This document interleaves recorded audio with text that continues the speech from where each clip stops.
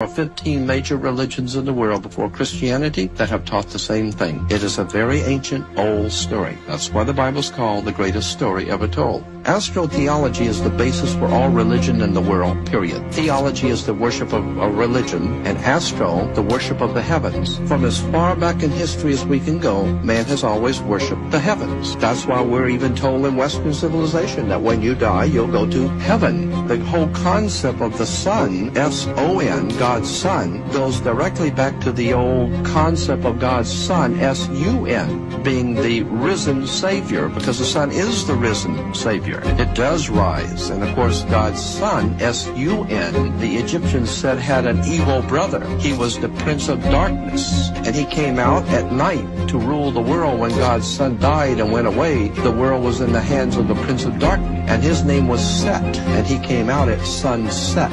The Egyptians said that that newborn son that came up every morning, his name was Horus. I am not saying there's not good spirituality in the Bible. I am saying that it has been twisted and used by political powers for a political agenda to keep us ignorant, ill-informed, and unread.